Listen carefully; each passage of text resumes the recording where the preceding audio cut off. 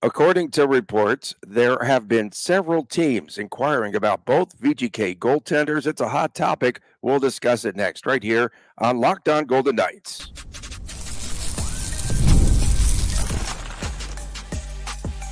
You're Locked On Golden Knights, your daily podcast on the Vegas Golden Knights, part of the Locked On Podcast Network, your team every day.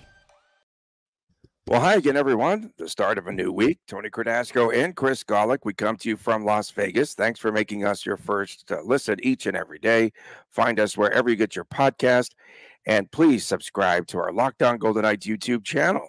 We are brought to you today by FanDuel. Go to FanDuel.com/lockedon, and you can find all sorts of props and lines there. So, Chris, we've been all over this story, and I've said all along, dating back to last season, that success wouldn't be, got to get this word in there, sustainable. Sustainable success would not be sustainable if you kept Logan Thompson and Adin Hill for a variety of reasons. And last week, I said get rid of both of them. I went out on a limb. That's not really, but of course, now still out there. The free agent, Linus Ullmark, he is still hanging around. And Ullmark, I think, could be the person that VGK is honing in on. He was a trade deadline rumor linked to Ottawa. If VGK is making a move, get this, Chris, they're going to have to do it before June the 30th because that is when Ullmark is set to receive a $1 million bonus. And Boston wants whatever team to pick him up by then. You're also talking about an extension. He's making $5 million a year. Can Kelly McCrimmon, can he do this in quick fashion?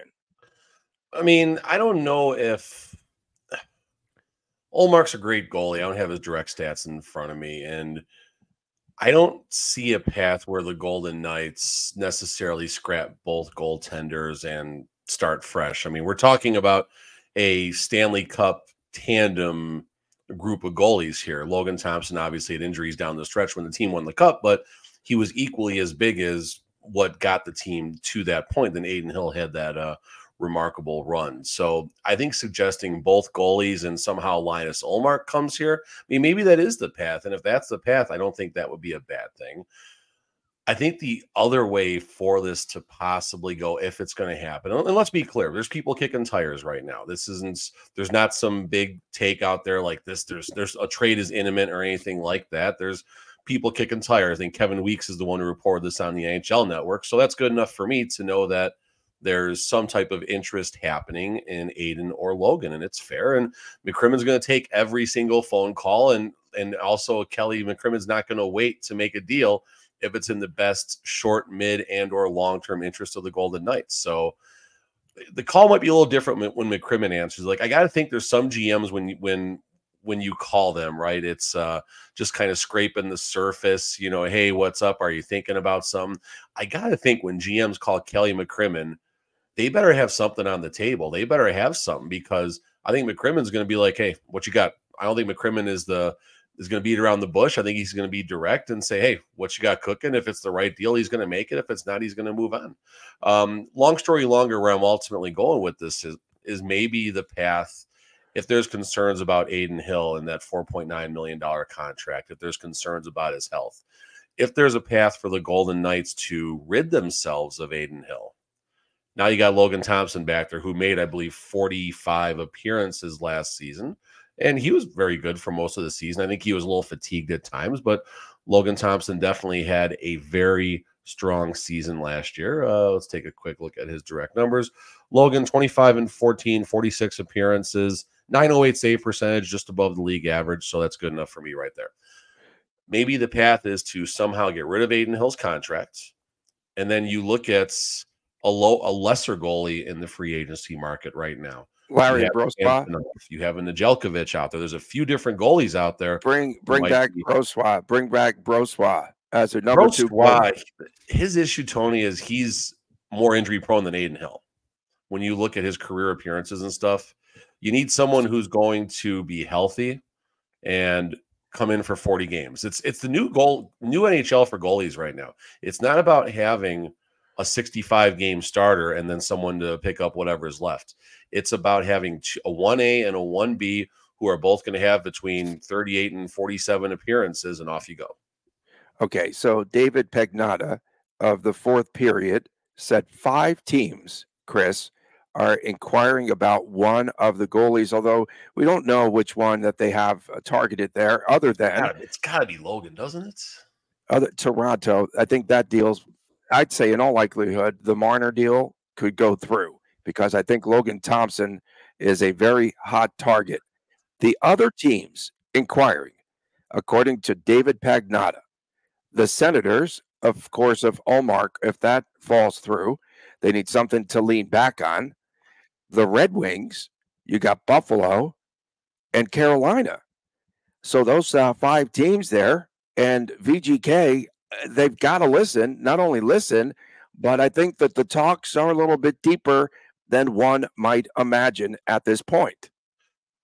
There's motive. What's the motivation is the question. With Logan Thompson, the motivation is, do the Golden Knights view him as the goalie of the future? I still think the answer is no. For a bunch of reasons, I say the answer is no.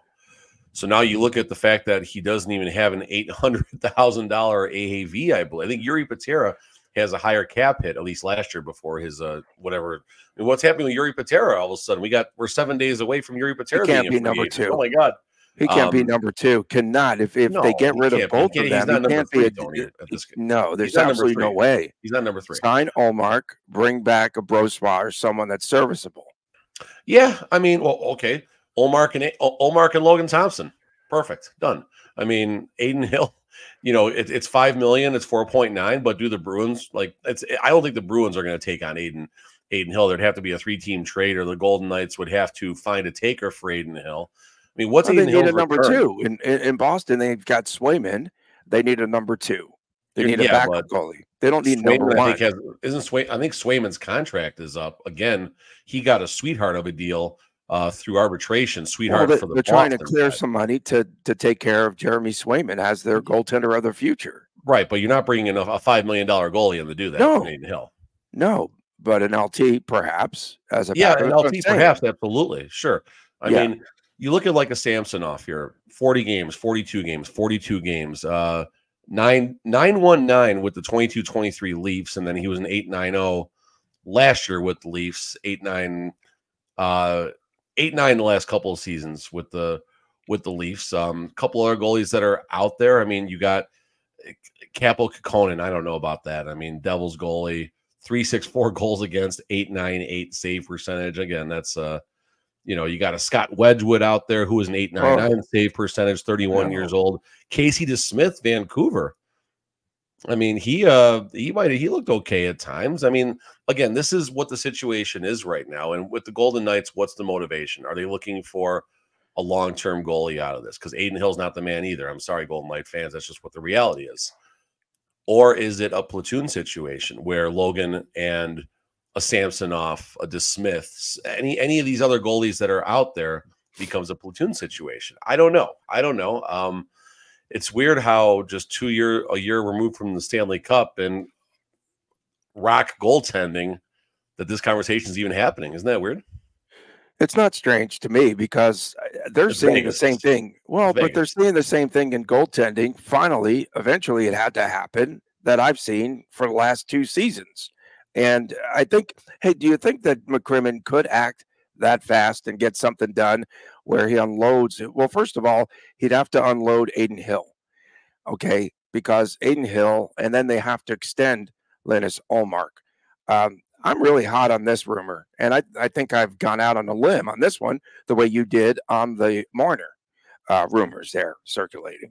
Well, and I'll double down on that and said that McCrimmon he's going to do the unexpected. It's not going to be necessarily a Shea Theodore or a Braden McNabb trade to free up money, whether that's going to be for March or so, whether that's going to be for Mitch Marner, whether that's going to be for Patrick Kane. I mean, there's just all these different names that are linked to the Golden Knights right now, and that's what happened. I think Kane and the Rangers, I think, are getting close. I heard about that too. But it's June 24th. We're 7 days from free agency. He doesn't want to travel. He doesn't want There's this going to be travel. there's going to be a ton of rumors and stuff flying, and we're going to address them as necessary. But what's the Golden Knights' motivation? Are they looking for the goalie of the future? Or are they looking for a Band-Aid for a couple of seasons?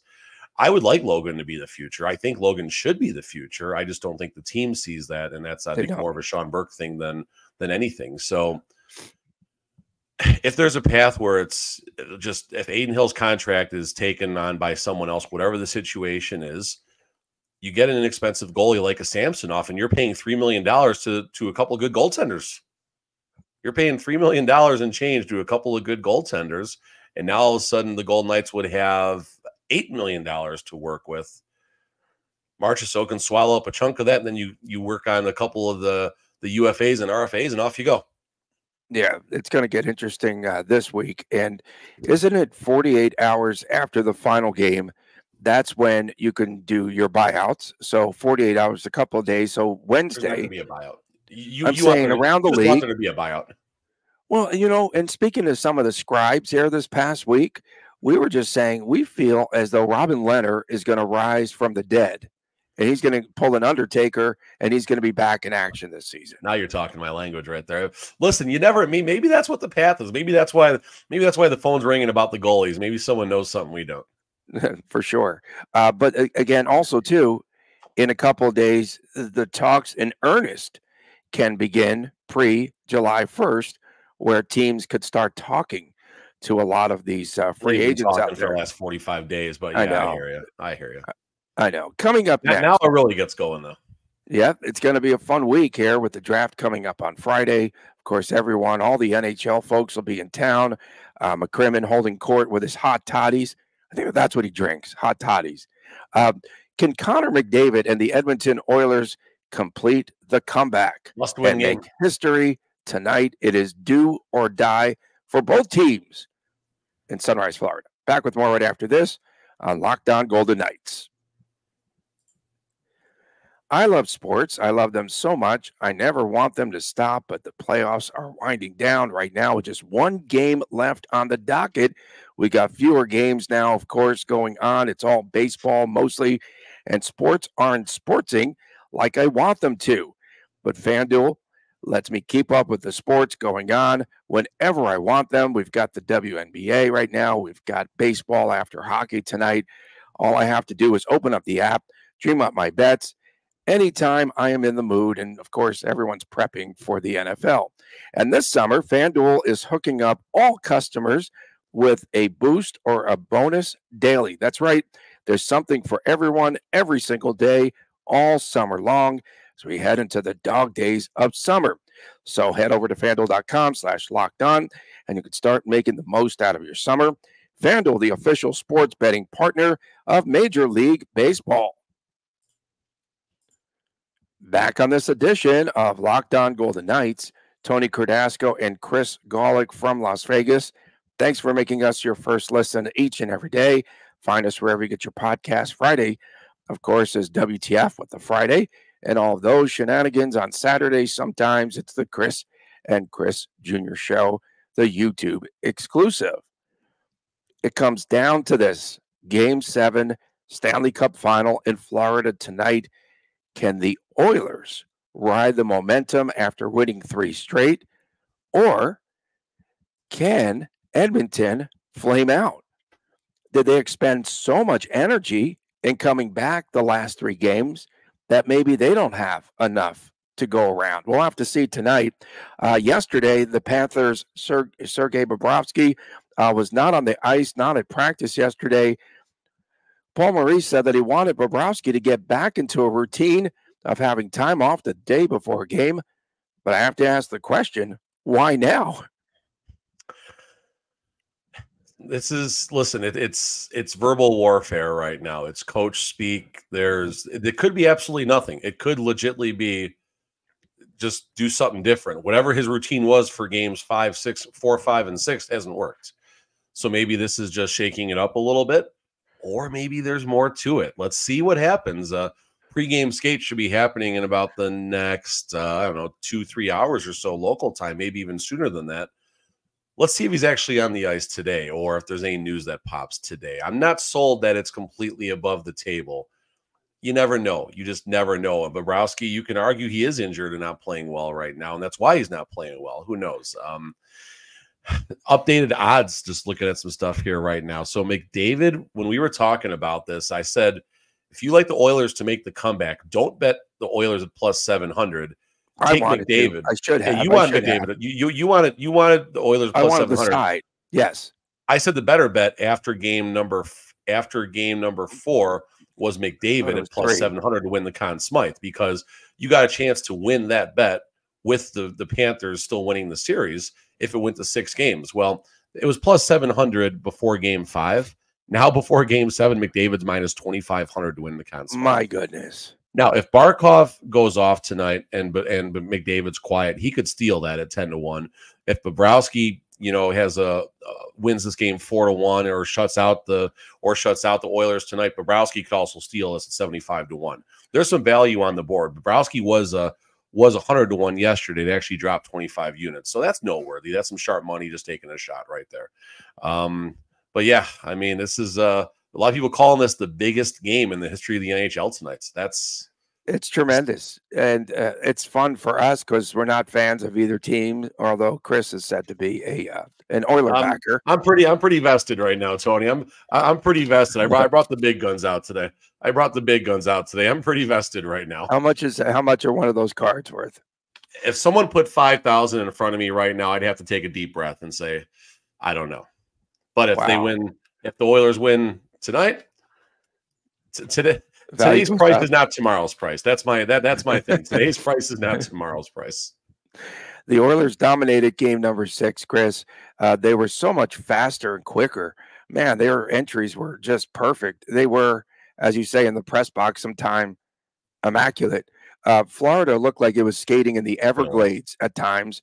Stuart Skinner, I thought, made perhaps the biggest save of the series in game 6 as the puck got under him. Perhaps it was just a fun play there. Primary assist. He got the assist because he got the primary assist. I know. Well, he was fighting. The puck was under him. He's trying to find it. He takes the paddle out, gets it over to that Conn Smythe candidate, Darnell Nurse, and Nurse with the empty net goal. Well, Nurse doesn't tip the scale at plus 100,000, so he's a write-in vote right now. It looks like if we wanted another 10 more games, in the series, you might need another 30 games. 30. The one thing I'm curious, I remember watching game number 5, and I felt the ice was absolutely terrible. I don't know what the weather is going to be tonight down in Sunrise. I assume humid and rainy. That's kind of what happens in Florida. Which, if that's the case, I think that's a little bit of an equalizer for the Florida Panthers. I think Edmonton has been the faster team this series. At times, Florida, I think, was the faster team. Edmonton has taken that. And, another thing to think about, first 3 games, Panthers came out, took care of business. I think that was the experience talking, right? The Florida Panthers obviously saw what it's like to lose a Stanley Cup last year, and they came out, and that experience was very helpful in helping them get to a 3-0 lead. Well, now all of a sudden, the Oilers have 6 games of Stanley Cup experience. So the experience is out the window right now. The battle of Paul Maurice to Coach Knobloch. You have all the games that Maurice has of experience. That's out the window right now. Knobloch has lived it for the last 6 games, and Knobloch's adjustments are what got the Oilers to the Stanley Cup. And then obviously, of course, what McDavid is and company has been doing. But game 6, McDavid, I won't say a non-factor. He helped other things happen. Leon Draisaitl just 1 assist. He's out there laboring big time. Game 7, you're not silencing McDavid tonight. You're not. Well, McDavid had no points and no shots on goal. So I have to ask, was William Karlsson guarding him? Sometimes he just disappears, folks. Come on. And then Draisaitl with that dime on a perfect assist to Warren Foegele. And that was a highlight. And I think Draisaitl has to be up for this game. And again, you're not hurt anymore. All those little injuries and hurts, they go away in a game 7. Alexander Barkov was spectacular with the goal. How much did that goal that was taken off the board, the Barkov goal, how much did that take away the steam for the Florida Panthers? because of the offside penalty. I said it's offside. You're arguing with fans. You said that it wasn't offside. No, my thing, Tony, was that the league called it offsides. All right. Every angle that ESPN showed, you couldn't find it. You couldn't find it. But if the NHL is calling that back, they had something. So my plea was, NHL, show us the angle. Show us what you got. And then Dave Jackson, who's been a very great follow throughout all of this, put it out there. Or was it I don't know, whoever it was. One of the former refs put two angles out there that clearly and definitively showed it was offsides. Now, it was by 2 or 3 inches, but it was offsides. It was so Reinhardt, right? Wasn't it Reinhardt who was offside? I don't know who it was, but they were offside by the tip of a skate blade. I mean, it was close. So the puck has to completely cross on the entry, not just a piece of the puck, which is interesting. I almost wonder if that's a rule that maybe needs to be looked at. But either way, it was offsides, and I don't blame Paul Maurice in the live moment for flipping out like that. I didn't think it was offsides at first. You're watching and you're trying to find it. I'm rooting for the Oilers and McDavid for obvious reasons. So I'm happy that it worked out like that, but I didn't see it like that at first. So, but yeah, that was a huge moment. That was definitely a turning point in the game. And yeah, I mean, we'll see. I hope we don't have anything like that tonight. I know you're dying for goalie interference. You are dying for an overtime goalie interference. I can see it, man. We got Brett Hall and Crease all over again tonight. This was an Oilers team that was 2-9-1 at the start. Amazing comeback, great coaching by Knoblauch. And one of the things that I read the past, it's been terrific. I mean, it has. No, I'm not joking. I'm on the train. I'm on the train. I know you weren't. You're an AHL coach. What's he going to do? I can't. Okay. But in any event, he took this season in 8-game increments. So when he first came in, he said the next 8 games are this. This is what we have to do. Don't look beyond 8 games. We're going to take them in 8-game increments, and it really wound up working. They had the 8-game win streak. They had the 16-game win streak this past season. So something definitely worked there, the way that he just kind of broke it down for the team and simplified things this past season. New voice. I mean, new voice, new leadership. Jack Campbell to the AHL. Boom, here we are. Yeah. Are you saying VGK could pick up Jack Campbell? Let's go. They said Gibson's still out there, too. I saw that, Can they somehow get a 95% salary retainment for that to happen? For sure. Evander Kane was out on the ice yesterday. Nugent Hopkins is ill. I mean, I don't think that's an issue, but. Okay. And so Kane might be back in action tonight. Darnell Nurse, our MVP, was not on the ice. What's his plus minus now? Because he was on the border of breaking the record at -16.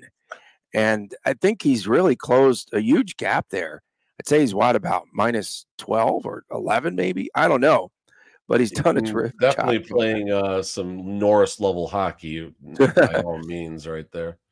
It doesn't show it on this one. I gotta go somewhere else to find it. But it's really closed the gap there. He's gonna be. He was a +3 in the regular season. So there you go. All right. So let's see tonight if we could have the reverse sweep. I'm a little anxious about this game. I thought for sure Edmonton, in each of the past 3 games, I thought I could see the comeback. You did too. We talked a lot about the odds and who we would take, and we thought that they weren't done. And because of their explosiveness offensively, we thought they still had a chance. But can we see the Tony, reverse sweep happen? Your take about the losing streaks and what happened afterwards twice in the regular season. I know it's regular season, but again, Oilers, they don't, when they lose a few games in a row, they get cooking. What was it? 2 8-game winning or an 8-game winning streak? An 8 and 16. 8 and the 16, which is and the 16 was stopped by Vegas right after the All-Star break. After a 3-game losing streak, that's what they did. They went on a tear. And Mr. Knoblauch, you only need a 1-game increment. Don't plan for like those preseason games and such. Coming up next, you got to build chemistry. Coming up next, our picks: Oil Slick or Catnip. And that was stupid, and I did it last week on Friday. I'm going to stick with it. Stay with us. Back with more after this on Locked On Golden Knights. Passion, drive, and patience. What brings home the winning trophy is also what keeps your ride or die alive eBay Motors has everything you need to maintain your vehicle and level it up to peak performance. From superchargers, roof racks, exhaust kits, LED headlights, and much, much more. Whether you are into speed, power, or style, eBay Motors has got you covered. With over 122 million parts to choose from for your ride or die, you will always find exactly what you're looking for. And with eBay Guaranteed Fit, you will find that you get everything that is guaranteed to fit your ride every time, or you get your money back. Because with eBay Motors, you are burning rubber and not cash. With all the parts you need, the prices you want, it's easy to turn your car into the most valuable player and bring home that win. Keep your ride or die alive at ebaymotors.com. Eligible items only. Exclusions apply. eBay Guaranteed Fit, only available to U.S. customers. Back on this edition, whoa, little Chris in the house. This edition of Locked On Golden Knights, Tony Cardasco, Chris Golick, and little Chris here in the house for our predictions. They're not our locks of the night. What do we call them? Locks of the Cup. Locks of the Cup. Okay, locks of Game 7. Holy smokes. They're playing hockey in June. Golicks, they're playing hockey in the month of June in the June NHL. 24th, nevertheless. Okay, I want to see July hockey someday. It's coming. It is going to come. I mean, next year there's a stoppage, right? So I mean, with the international thing going on, so it could be next year the way it's going. That would be fun. All right, let's get to our locks of the night here. Our picks for Stanley Cup game number 7. Before we dig in, I do have to remind everyone what Christopher said back on November 25th. So 30 seconds of your time. Here we go. About 7 months from now, this video will have 50,000 views. So there you go, buddy. All right, Oilers. Get you immediate tickets. Oilers versus Bruins Stanley Cup Final. Let her rip, buddy. Who is winning the 2024 Stanley Cup Final? My mind changed about the Bruins. I think the Oilers are going to win it. So what's funny is right afterwards, I hit him with the "Shut Up, Tony." I think thing I got here. I still got it.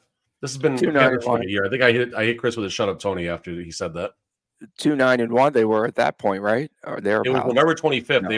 They were 4 points behind those Sharks in the Celebrini sweepstakes. That's crazy. Well, good pick there. I said before the playoffs, well, at the start of the season, I said a Canadian team, I took the entry, would win the Cup, right? Because I thought you took 7 different teams. Good job. So you took an entire country. Good job. Exactly. I went with all of North America, north of North America there. And then I said, if that makes any sense, and then I said I would take Edmonton in the playoffs for the Cup final. But I also had this little other thing going on with you, where I asked you before the start of the playoffs, will a team from the East win or a team from the West? And you said the East. I said the West. No, you said the West, and I said the East. I said the East. So how can I lose tonight? Let's get to our pick. You're going to lose. I think we hedged somewhere in there. Let's get to the picks. Little Chris, you want to jump on board here? Okay, so let's see. It's only a 30-minute show, bro, so you know. Let's see. 4-3 Edmonton, double overtime, 12 minutes, 15 seconds remaining. Wow. So 12-15, the Oilers are going to score in double overtime to win the Cup. Who's going to score the goal for the Oilers? Yes. Darnell Nurse. Mic drop. I'm going to go also. I have one overtime, and I've got 4-3 Edmonton. And again, it ends on the goalie interference call, and they count the goal actually after a lengthy review. And I think my 2 players to watch here, my picks to click, Matthias Janmark. That third line is playing really well. And I'm going to go with Adam Henrique. Henrique back, I think it was in 2012, when he was playing for the New Jersey Devils. He knocked the Panthers out in Game 7 with the game-winning goal. So those are going to be my 2 picks to click tonight. Can we get Alec Martinez out there for the overtime GWGSCFOT winner? A lot of letters in there. special night. I'm excited, but I don't see this as a close game. I think a lot of Oiler fans are going to be down there. We're seeing the planes. Cameron Cheers taking the trip down there. I'm not sure where he's going to be tonight, but he's going to be somewhere in the arena. I don't think he's going to be out there throwing T-shirts out necessarily, but he's going to be out there. I don't know if the Oilers flew him down or WestJet. Either way, Cameron's going to be down. We miss you, Cameron. We miss you in Vegas. We'd love to see you in T-Mobile, but Good dude. Sure, there's your reasons why you're not, unfortunately. So hopefully we'll see you back at some points. I think Adam Henrique game-winning goal. He beats Anthony Solars. There you go. All about this guy tonight. All about this guy tonight. All about that dude. McDavid, he's going to find a way for 3 points on the scoreboard. 4-1 Oilers. They never trail in this game. They never look back. Scoring the first goal. McDavid, and give me an Ekblad something in there as well. How important is it to score first in a game 7? I don't think it's as important, honestly. I think a game like this, it can be a roller coaster game, and both teams. I mean, listen, the Florida Panthers, they've dealt and they haven't done well with it, but they know more about adversity than anybody right now. And Oilers have been down 3-0 right now, and they came back to this point. So honestly, if there's a game where the first goal doesn't matter as much, I think it's this one. I think it's not as much about scoring first as much it is about which team finds their game first, which team gets the possession, which team is making clean entries. The team that sustains, your favorite word again, we're going to close the show with it too, the team that sustains their identity and gets to their game for the longest pockets of time wins tonight's game. And I think that's the Oilers. I think they check all the boxes.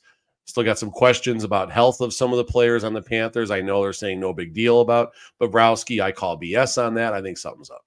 I think something's up too. So might not be big, but something's up. Yeah, no, he's definitely worn down too. So maybe he needed the day rest. Of course, tomorrow, the recap of Game 7. We'll also have the latest on the goalie swaps, plural. Perhaps. There's always something.